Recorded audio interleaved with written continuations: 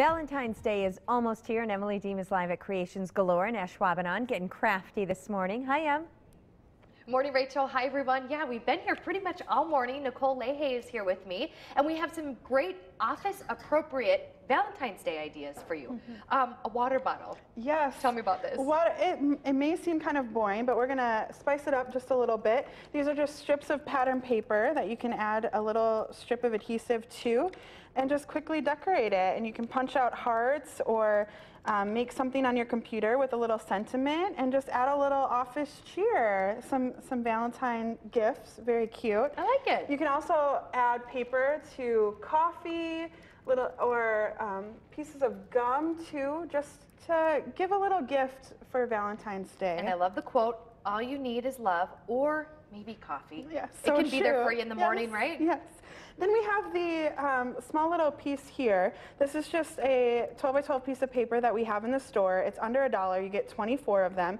You're just going to cut them out really quickly, add a little piece of chocolate on the inside, and it's just a great gift as well that you can give to someone. And speaking of chocolate? Yes, we have more. If that's just not enough, you can do a whole bag of chocolate. We have these templates in the store. They come in a variety of colors. And all you're going to do is just put the bag in there. And let's see if I can do this up here.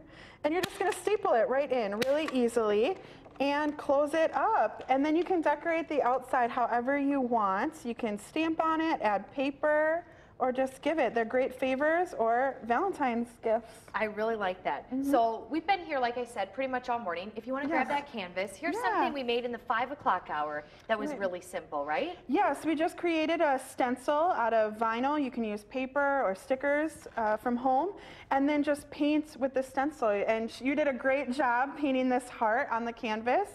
Very affordable and fun. It was because I had your help, Nicole. Oh, that's why I did a good job.